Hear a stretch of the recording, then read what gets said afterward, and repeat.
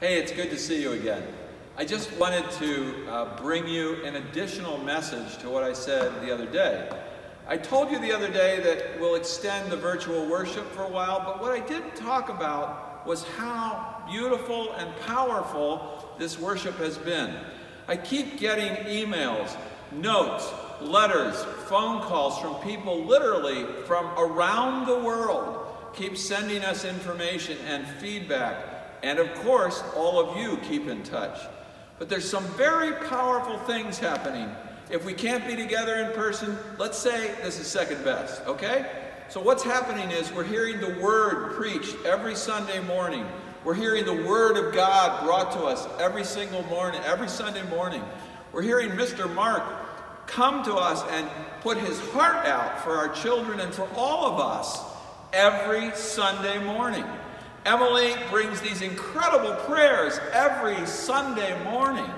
So we are blessed tenfold, 20-fold, 100-fold. The only thing missing in the pews is you. That's a huge miss for me.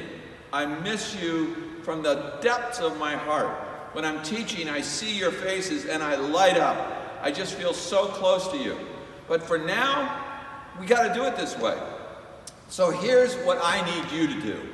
If you're inspired by what has been happening over these 14 weeks that we have done virtual worship, let us know how it's inspired you. Better yet, share the good news with friends, either during the service or after the service.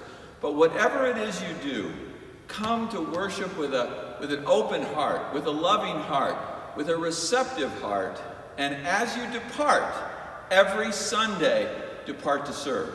Just like it's chiseled above our doors. Enter to worship, depart to serve. Let's stick together while we're apart. And let's never forget, God's worship is happening. We are praising and glorifying God, and it is good. Thank you. I'll talk to you soon.